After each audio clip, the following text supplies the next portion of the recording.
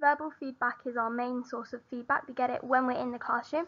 This helps us to build on, challenge, improve and correct the work that we already have, and so that we can get it better than we already have it. But sometimes there is a whole class misconception, so the teacher will stand at the front and address it with everyone. As Emily has just gone through, verbal feedback is our main source of feedback at Wangels. It's happening all the time, live in the classroom. However, we do use more traditional forms of written feedback as well, and that tends to be kept to the extended tasks that happen with more formal assessments. In Key Stage 3 Geography, we use a range of assessments throughout the year. These will tend to alternate between short to mid-length questions on an end topic test that reflects the look and feel of a GCSE style test, just so that students have an awareness of it, and when they do get to GCSE level, it's not something that they completely new, that they've never seen before. They feel quite comfortable with that format. And then alongside that, we'll often do extended written essays as well. And these will tend to make a judgment on a global issue, such as looking at the impacts of fast fashion or looking at the impacts of deforestation of the rainforest. So this is an example of one of the extended written assessments in geography. This is a report on management of the rainforest. On the left, you can see a structure sheet that gives students an indication of what they need to put in the various different sections of their essay. Through the course of Key Stage 3, these will get less and less, so that students build up their level of independence. On the right, you can see a new form of feedback sheet that we have created this year to fit alongside our new feedback and assessment policy at Wangels. What we've done is we've matched the kind of different sections up to the introduction, the human use paragraph, the sustainable management paragraph, the conclusion, and we're able to tick on a scale how we think the student has done within that essay. The numbers at the top don't stand for anything, they're not grades, it's just a scale format so that students can really clearly visually see what sections they've done particularly well on and which sections that they maybe didn't do as well on. Then underneath there are a range of improvement tasks, so that when students get this back they can see, okay, I need to have a go at putting more evidence into this paragraph, and so they'll have time in class to redraft that paragraph and make some improvements based on that feedback they've been given. And it's something that students seem to have really engaged well with this year. I find this feedback sheet very helpful because you can get a rating of 1 to 5 on individual things. This is also better than just getting, say, a 60% score, because I can see exactly what I need to improve on and what I did really well. And also with this feedback we can see really clearly what we need to improve on. So say if we did get a mark that we're not so happy with, we can clearly see what we need to do to improve it.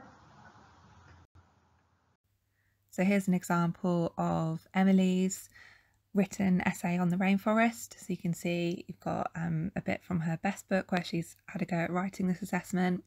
Feedback sheet, so you can clearly see she's done really well. She could potentially add a little bit more to the human use paragraph, and therefore that's been circled as well for her to have another go at, and she'll be able to refer back to the comments that I've made within the actual essay itself to see how she can make specific improvements to that. And on the next slide you'll see where Emily has redrafted that paragraph based on this feedback.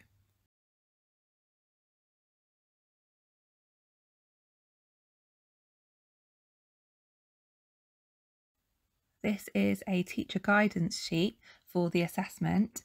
Students won't see this, this is just going on behind the scenes, but this is, as a department, what we're looking for at the different levels of attainment in terms of lower, middle and higher, and it allows us to keep a record of progress data on how that student is getting on specifically against our curriculum that we have put together. And then that information will be used to support generating data for overall reporting purposes.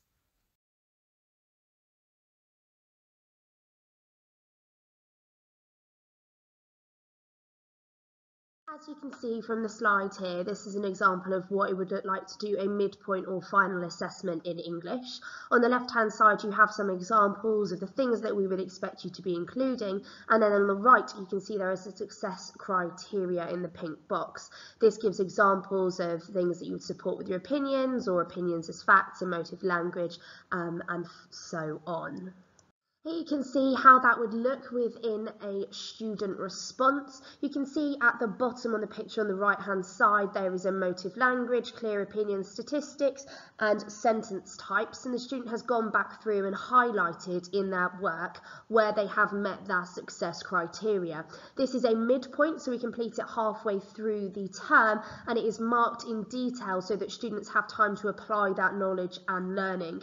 You can also see that a teacher has given it a what went well and an EBI of a 4 and a 5, and the student has written out what that looks like specifically there so that they have clear feedback on areas for them to improve. This is the example of the feedback sheet that students would then receive. On the previous page we saw that they had a what went well of a 4, so therefore they used emotive language, statistics and clear opinion presented as facts, and their EBIs are highlighted next to it. We don't just leave it at that though, there is then a do it now task which clearly links directly to their even better if. This is then a task that they will be completing in their time during the lesson so that they are applying that feedback. We also have at the bottom some common areas that the teacher has identified, and this one in particular is looking at apostrophes. So we've identified as the whole class we need to ensure we are using apostrophes correctly. There are 2 examples of when you would use an apostrophe, and then underneath we have examples from all the responses where they have made that mistake, so students can check if they have done that themselves. This is what it would look like in a final assessed piece. So the feedback that students get at the end of the topic in English is this feedback sheet on the right hand side. The teacher has gone through and highlighted the areas that the students has completed well and one area that they could be improving on, and there's a little note there to sort of push the student further and make it specific to him. This is the only feedback they receive for the final assessment, as all the learning and interaction with feedback is completed in the midpoint instead. This is what happens behind the scenes then. As you can see on the right, we have the student feedback sheet that you saw in the previous slide that the teacher would have highlighted, and they would have used the teacher mark scheme on the left to define whether the student is making less than expected progress, making expected progress, or exceeding the expected progress. So this is only seen by the teacher on the left, and we use this to then clearly identify the H, M and L band for the list of skills that we would be expecting to see at that band in English, and then within that we grade that as from a 1 to 3. We can then use that data to compare against the information we have from the student's response and get some accurate feedback. Students at Key Stage 3 obviously use their best books frequently when they're doing assessed pieces of work, particularly for more extended pieces of assessed work. But the journey that we go on with best books is as we move towards Key Stage 4, they tend to have more of a focus towards the exam specification. So feedback starts to become more aligned with the exam specifications, with mark schemes, with assessment objectives. On this slide, this is an example of how we use the best books in geography at Key Stage 4. So a student had an exam question on their end of topic test for climate change, only got 3 marks. In class, what we would have done after that assessment is we would have talked through the paper, talked through what was needed. So you can see that this student has made annotations in a different colour to show her what she needed to add in to get to the full 6 marks. And then in their best book, they have a go at redrafting the question, and I can see how they've made progress. So you can see that this student has gone from gaining half marks in that question to getting full marks in the question. When it does come to generating report data, then obviously assessment data has a real importance, particularly as it shows levels of retention, it shows level of recall, which can highlight understanding. However, it's not the only thing that we use to generate report data. We do also take into account classwork, any homeworks. We also look at class contributions as well. So the report data is a real holistic progress data for that student and will never solely be focused on 1 or 2 pieces of work.